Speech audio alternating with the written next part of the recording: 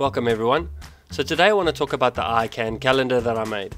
A couple of weeks ago, Instructables.com contacted me and said that they really like my YouTube channel and if I would like to enter a contest. And of course I said yes, and in return they gave me a 1-year pro membership, which I think was pretty cool.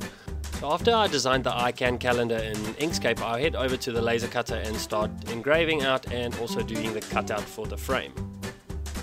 I also would just like to apologize for my voice. I've been suffering with the flu over the last couple of weeks. This is also one reason why this video has been so delayed.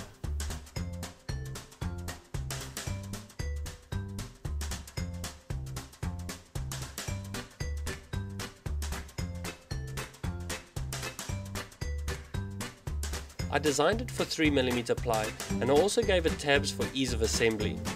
This is a DIY laser cutter of mine.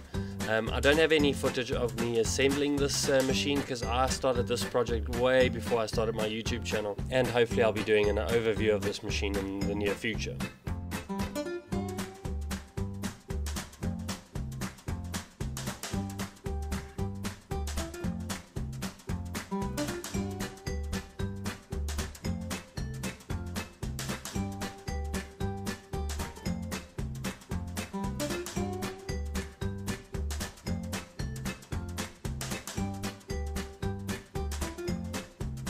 Now it's time for the assembly. I start by laying out the pieces on a flat surface. I insert the bottom and the small piece into the sides first. Then I slot the main ICANN calendar board into place and place the other piece on top. I made a small mistake on the original drawing. It didn't end up being a press fit, so I had to use a little bit of glue to keep it together. But the new drawings have been updated and they should be a perfect fit now.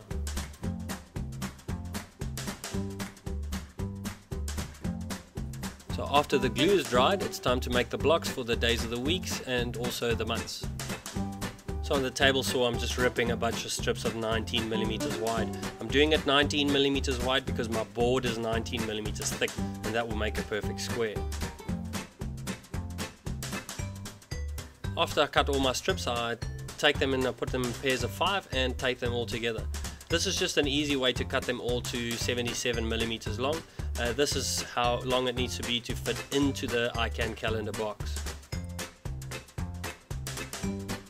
And to make the date numbers, I cut a couple of strips of 38mm wide and glue them together in long strips.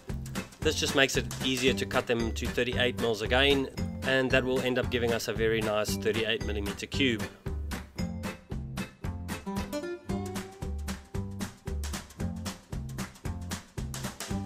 And finally I head over to the laser cutter to start engraving all the days of the week, months, and also the dates. The dates work out that you need 2 1s, 2 2s, and then a 3, 4, 5, 6, 7, 8. I used a 6 that I can use as a 9 as well. And if you want to make your own, check the link in the description below. That will take you directly to the Instructable. I also would like to thank Instructables.com for this opportunity and also for the 1-year free membership. So I really hope you enjoyed this video. Please don't forget to like, share and subscribe. Also go check me out on Instagram. My Instagram account is @SplinterDIY. They didn't give me CNC, why I don't know.